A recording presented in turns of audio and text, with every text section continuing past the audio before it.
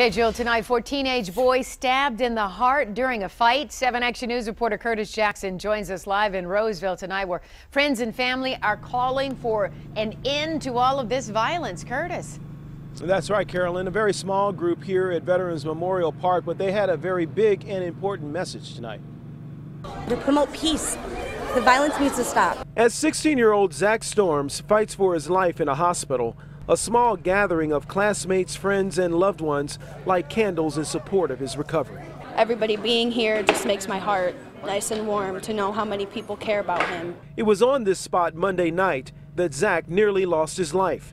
Friends say the Roseville teen was stabbed in the chest during a fight that started when his girlfriend was insulted.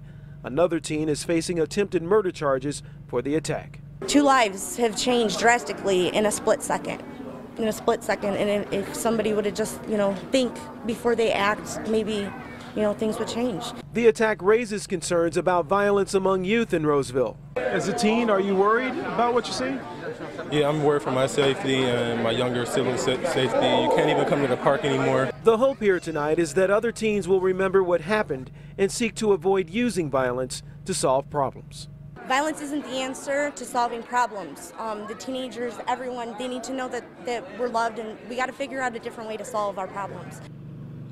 Now, a close family friend says that Zach is in critical but stable condition tonight and is able to talk to family members. The young man accused of stabbing him is in custody and is being charged as a juvenile.